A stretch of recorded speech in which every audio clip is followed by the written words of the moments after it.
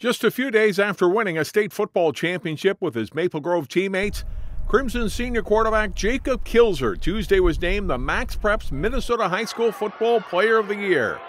Kilzer quarterbacked the Crimson to a perfect 13-0 season and the school's first ever state championship in football.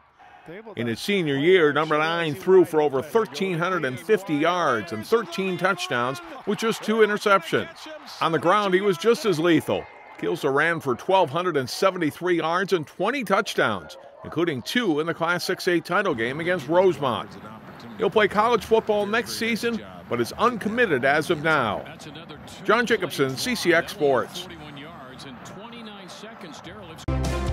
Find more prep sports games and highlights at ccxmedia.org and follow us on social media.